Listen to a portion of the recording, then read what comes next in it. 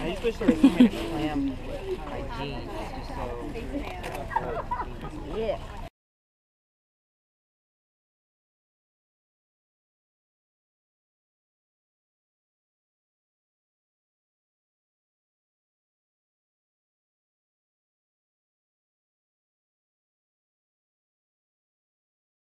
So honeybees primarily communicate within the colony through pheromones, and the one that we're most concerned with while we're working bees is alarm pheromone. So whenever we open up the colony and start moving frames around and making a lot of noise within the colony, ordinarily a lot of the guard bees and some of the other worker bees would start to become upset by that, and they would release alarm pheromone that's telling everybody else something's going on, someone's breaking into our colony, we need to go ahead and defend our space. And so by putting this smoke in the colony and then using it periodically if they become a little bit agitated, we're able to mask that alarm pheromone. So even though a few bees might think, hey, something's not right, no one else in the colony is able to receive that message from them.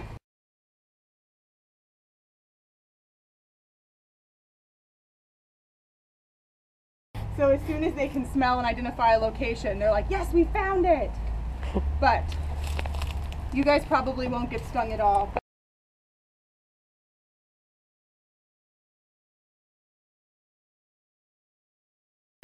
In the front door, because whenever I crack this lid off, it's going to be loud enough that it would upset people if I didn't. Or bees, I guess, not people, but it might upset you in the long run. But. And so I opened this one yesterday, so it's not going to be quite as good for me to make this point before I crack it. But I mentioned that they use propolis. They use that tree resin that they collect to glue everything down. And so this lid is really stuck down.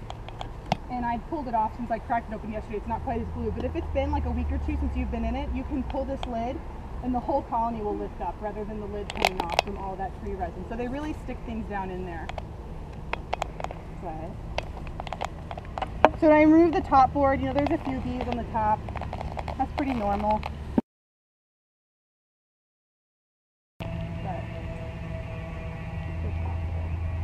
The first frame's always the worst too, because you have the least amount of room to work with. So this one has a lot of nice nectar on it.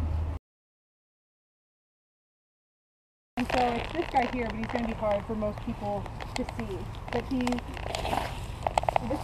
two are both drones. Then there's these skinny little sleek workers here, and then there's these big fat bulbous drones that have these big fly looking eyes that are a lot different looking than the workers. Oh, yeah. Yeah, the drones can't sting because the stinger is a modified ovipositor. And so drones don't have an ovipositor, they're not laying eggs. Being thrown at them, well they are, but they're just not going to do anything to you.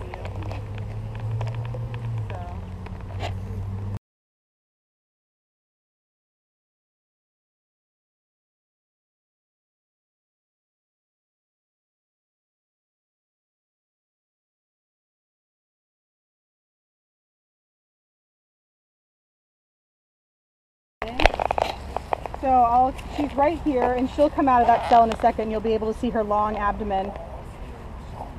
And so there she goes. And so you can see all the workers as she moves around. They all turn and look at her, and they touch her with their antennae. And that's part of them recognizing that she's the queen. They sell her queen pheromone, and they actually pick up some of that queen pheromone.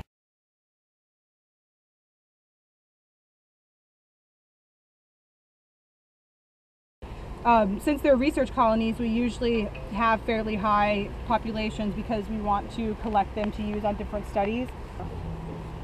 So the smoke in the beginning is enough smoke to just like for the whole time? Yeah, so they're pretty docile, and opening and moving the frames isn't necessarily going to be an issue. If I dropped a frame or did something really loud, like cracking that lid open and popping off a super, both of those are really loud, jarring events. So that's why I use the smoke at that time. But for the most part, they're really pretty forgiving. You can get away with a lot. They get a bad rap because a lot of times people see bees and start panicking and like swatting at them and acting kind of crazy, and that's enough to cause them to sting. But a honeybee dies when she stings you, so she doesn't have this overwhelming drive just to run around and sting people, because there wouldn't be that many bees left in the colony. They really do reserve it for defense, for times of defense when they think it's absolutely necessary for the sake of the colony. So honeybees are eusocial, which is the highest level of sociality. From the packets, can anyone think of the 3 defining characteristics of social insects? Caste system. Yes. Overlapping generations. Yeah, we have cooperative brood care, the overlapping generations, and then also the caste system, which falls under the division of labor.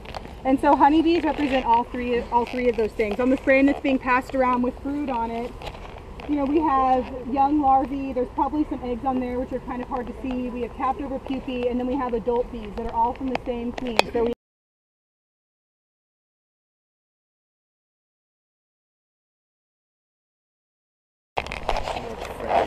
all right.